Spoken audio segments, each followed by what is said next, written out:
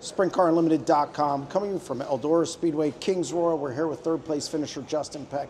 Justin, third at the Kings Royal. I think it's your best performance here. You got to be really pleased with the weekend. You were fast all week.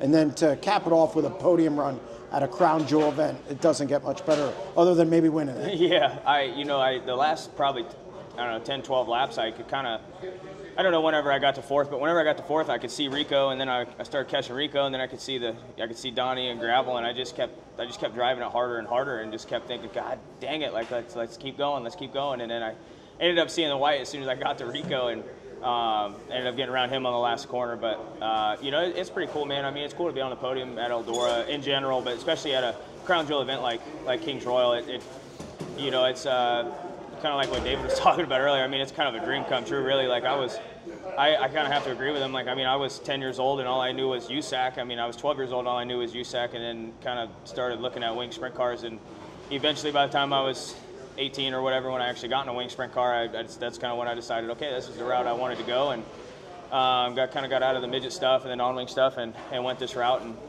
it's been a lot of fun, and it's been up and down, man. It's been a lot of struggles, but it's pretty rewarding when you can be on the podium at Eldora. You know, you've had some struggles over the last couple of years, and I'm sure you doubt yourself, or you start doubting yourself. When you come and have a weekend like this and have a run like you did tonight, does that kind of reinforce, hey, I'm good at this, I can get it done? Yeah, I mean, it definitely does. It's just, I really don't know what to say. I don't know why. I don't think any of us know why on a team, but sometimes you just go through this stuff in this deal. I mean, racing's the most humbling thing I've ever done, and I think a lot of people can attest to that. And I mean, we came out of the gate, I felt like swinging, and we're really fast, and we're podium in Volusia and running up front at East Bay and Georgia, and then we had a little break, and I went back racing and just flat sucked for a while, and slowly kind of been getting better and better and better and making better decisions on the racetrack on my end and getting the car faster, and it's just kind of built up into this weekend and had, 2 fourths and 12th or something, and now a podium. So, we were a little off last night and just kind of stuck with it. And truthfully today, I didn't ever think we were that great. Like I had qualifying speed, was able to lay down a lap going out late and get ourselves in the inversion. And really, I thought was not very good at all in the heat race. So, it kind of went back to the drawing board, and Sean and I and, Kurt Williamson was hanging around us this weekend. We all talked about it, just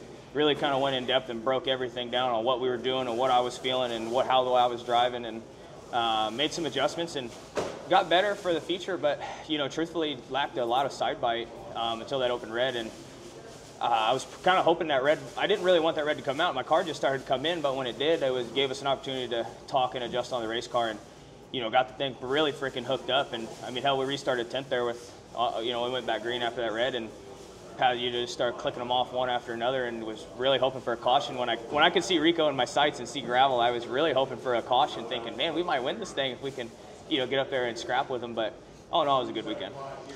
What's this mean moving forward for you? How much confidence does this give you and the team moving forward into a lot of big races this month, and also a high limit? Yeah, I think it's good. I mean, it's always good to get a confidence booster, but going into Knoxville, I mean, we went there for the Outlaw shows and really didn't have a very strong showing at all. I don't even really remember what happened the first night, but we ran somewhere in the mid-pack, and then the next night we completely missed the show the second night. So got to kind of keep working on it, kind of look at the notebook and go back to talking in depth like we were today, and just try to break everything down on, what our issues are, why this is happening, where our race car's at, and just try to get better. So yeah, I'm looking forward to it. I'm looking forward to getting to Williams Grove this weekend. I haven't been to the Grove all year long, and I have a love-hate relationship with that place. I'm truthfully not a big fan of the Grove, but we always tend to run well there, and I love the Pennsylvania fans. So I'm looking forward to getting back there and hoping that'll be my first Outlaw win. I don't know. I feel like we fight for wins all the time, but we just can't seem to do it. So we need a win, man. Congratulations on a great run. Yeah, thank you.